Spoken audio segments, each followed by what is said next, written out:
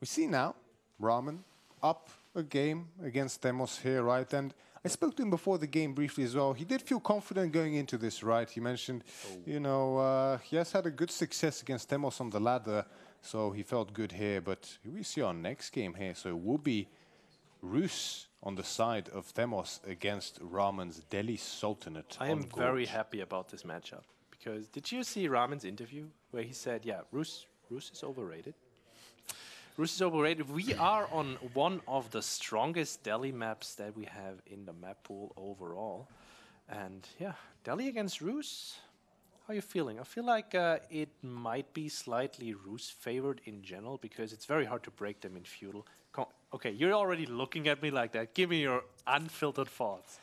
I think slightly favored for Rus might be an understatement, in my opinion. Look, it's the strongest Delhi map. Give them something. It is the strongest Delhi map. Look, it is not an impossible matchup, right? Yeah. Especially on this kind of a map. Those sacred sites being so mid-map like that, and although the map is quite open, it is still easy to wall in that center around the sacred sites, right? One straight line is all you need, really, to keep the sacred sites secure, which I think would be quite significant for Ramen to do in this matchup here. But Rus, we've known about this for a very long time. Delhi, with their feudal prowess, they're very oppressive. It's their best age by far. But the one thing that throws a wrench in their geared plans is, of course, knights, which they themselves don't have access to, but I bet they would. They have access to a pseudo-knight in the form of the Gauzy Raider, but we've known about this before long. French, Jeanne d'Arc, Rus, these kind of civs, Delhi really struggles against in feudal. And, if they struggle against knights, how about the best knight civilization in order to challenge them? Yeah, we are having Themos here in the southern spawn, playing the better French. I mean, the best French. Is it the best French? Yeah, it is the Rus. And we've got Ramen in the northern spawn, playing the Delhi Sultanate. We just see the classic opening. He did click his tags, so we're fine on that regard. We're watching the little bounty game. Everyone loves and enjoys it. Also, that deer pack on the corner is denied. And if I look at the travel path of the scout, the forward one should also be denied. So he got both of his on the side. That's a good start for Delhi. Yeah, only one scout here from Ramen's Delhi. No second scout having been made from the TC. But if both those deer packs have been denied, that's already a pretty nice start for Ramen. However, I am slightly worried for him about the sheep situation, right? With 3 scouts on the field for Themos' Rus already. If he is effective with his pathing here, he should still be able to get 250 bounty if he spots those wolves and takes them out fast enough, whilst garnering a majority of the sheep here.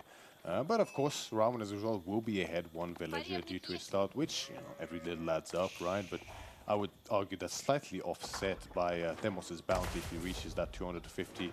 After he, and he doesn't greed either. He goes for the Kremlin, and right after that, he realizes he has enough for the wheelbarrow as well. 6 on the Kremlin, 4 on the Tower of Victory on the other side for Ramen.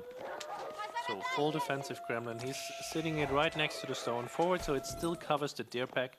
If you spot this deer pack like that, do you take the time to push it further down towards your Kremlin before you kill it?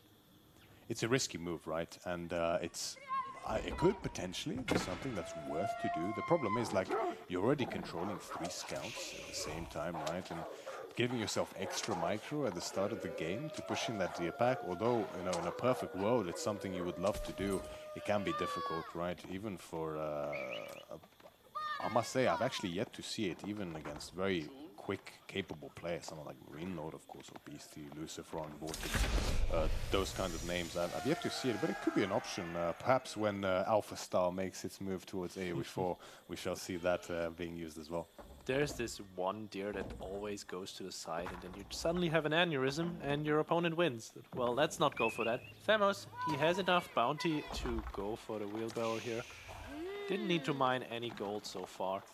And Ramen is gonna just go for that second scholar, but he's still on the gold, being attacked on the gold as well. Is he going for 3 scholars here? 3 scholar opening because Rus is gonna bring out 2 TCs?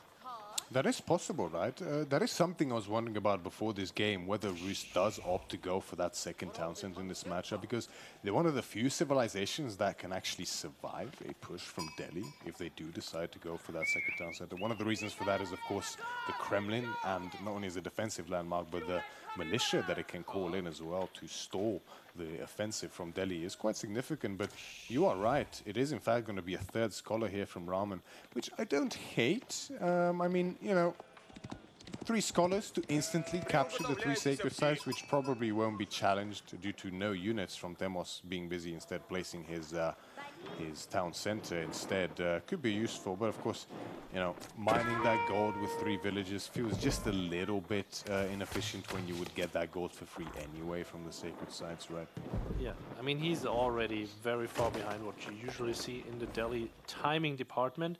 Hopefully making up for that with the faster Sanctity. Did he cancel Sanctity? There it is. He did cancel Sanctity for a moment there. Yes, he cancelled it just to get that. Oh, he cancelled it to get the scholar out. Yeah, never mind. Right. Of course.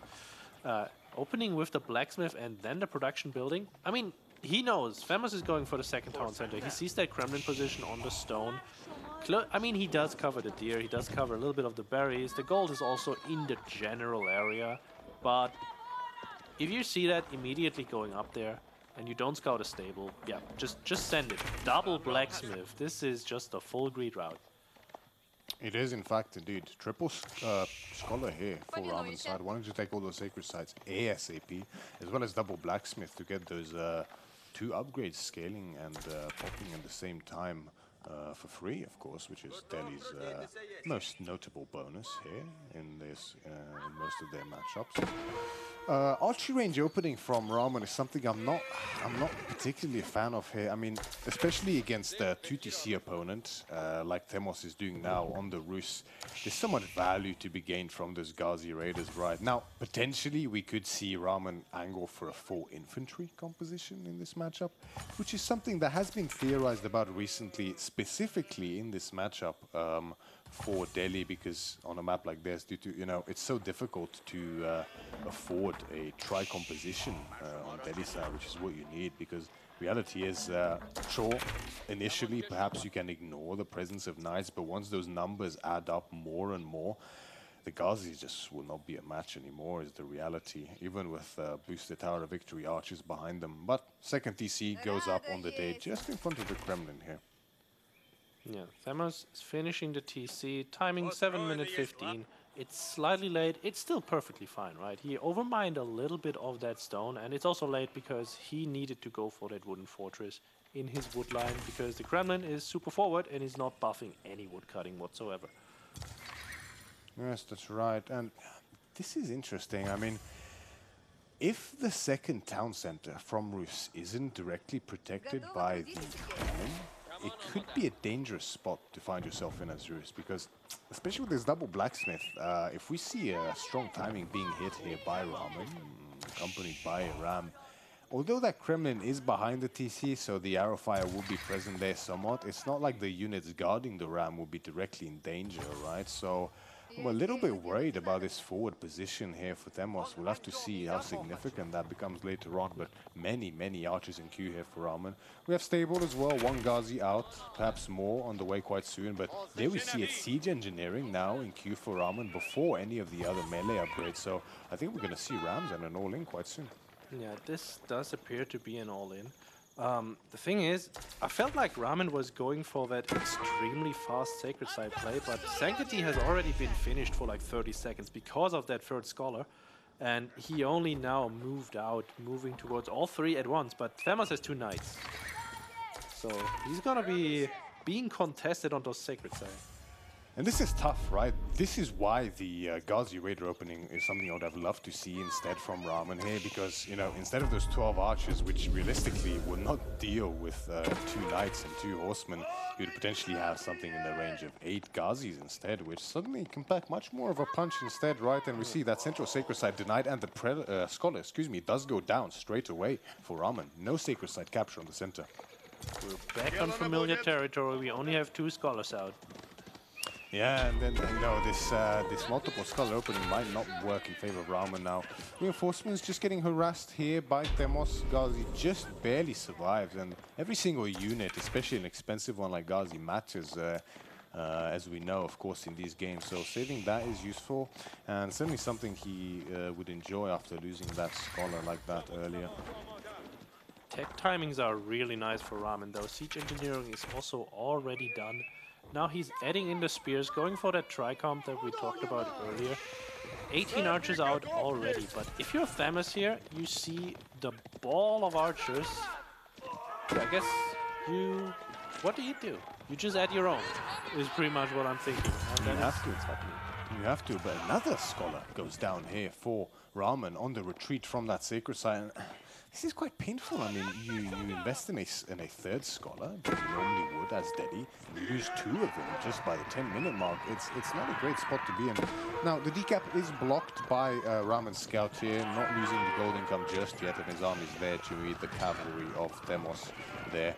And yeah, as you mentioned, spears on the way for Ramen as well to answer this cavalry presence, and there's a decent timing on them while you want them.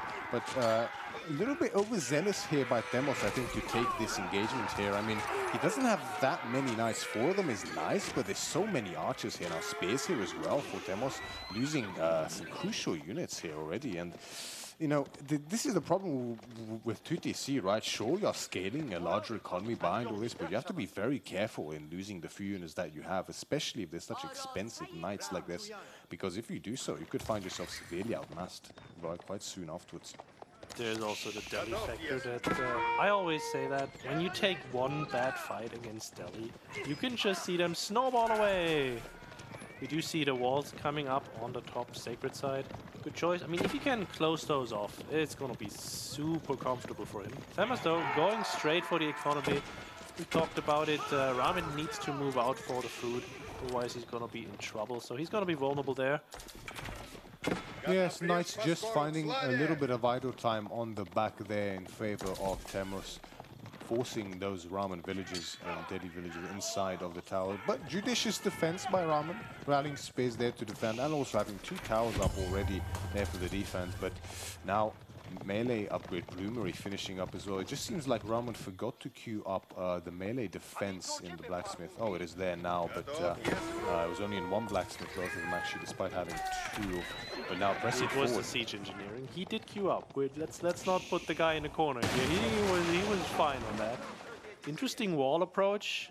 I feel like he just felt he didn't need it.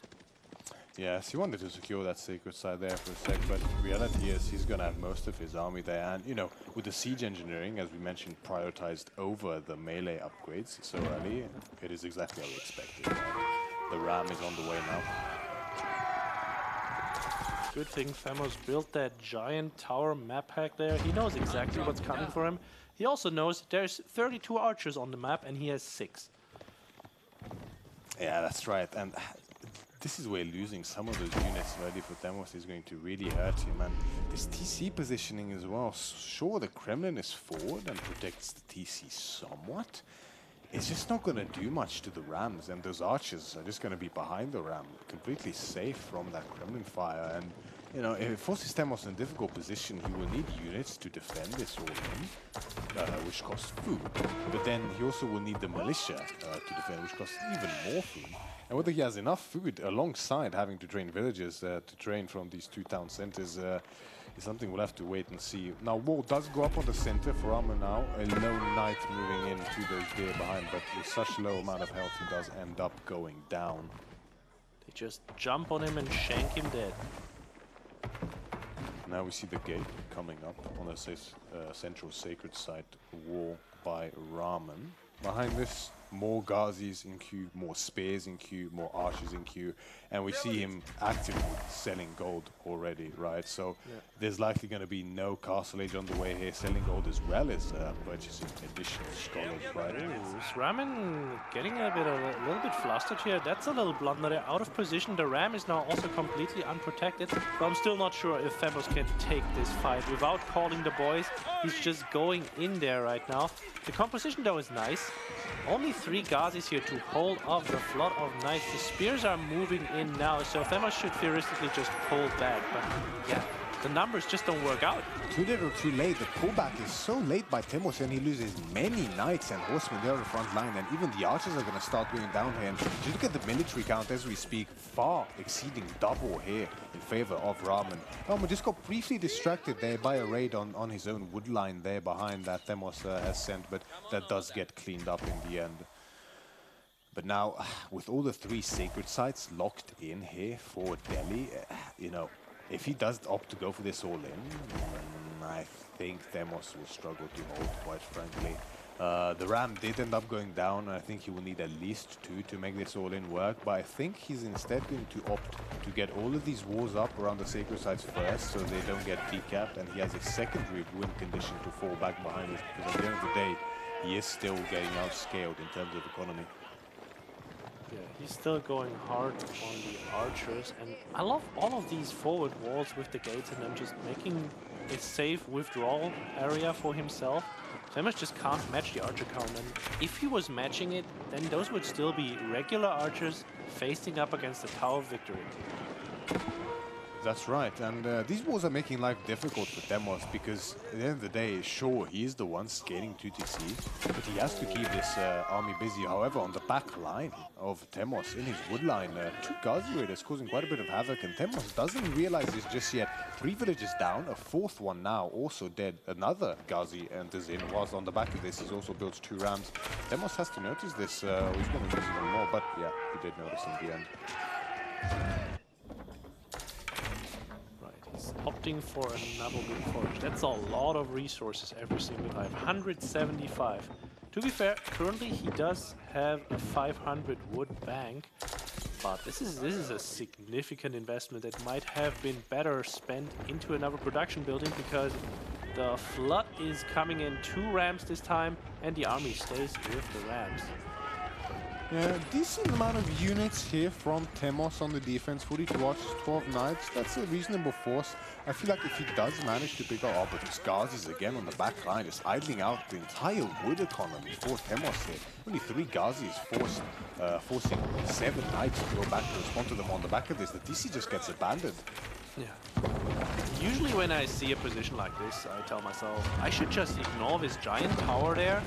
But I guess if the army count is that much in favor of myself, I can just drop down 1 more ram and just ship it. The boys are being called though. Boys moving in straight into the Tower of Victory archers and not attacking but just moving. Yes, he does. Militia are called in here in a pinch by Themos on this defense. Now, he decides to engage right after the TC forward, which is a little bit of a blunder, I would say. Knights trying to find an angle to connect into the archers on the back line, but instead are the spearmen diligently moving forward to protect those archers there and overwhelm Themos as the archers move forward to surround the archers from Rus, as Delhi Sultanate looks to be in a winning position here, and GG is called by Themos as Ramen takes the series 3-1.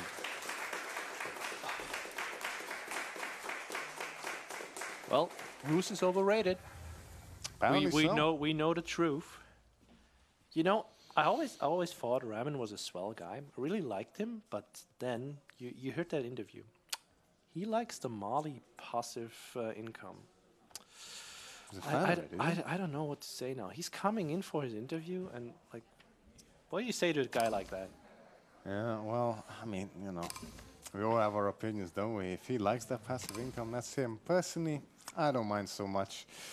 If it bothers you, I perfectly understand, right? Having to not do anything and getting resources behind it is can be a bit of a touchy subject for a lot of people. Of course, it's not completely for free. You have to pay for those pit mines, and they can be quite vulnerable. But we see here the graph and the military value lead once again. It skyrockets in favor of Ramen, right? And we have seen, as we talked about before, and Askrad mentioned himself, one bad fight is all it needs for Delhi.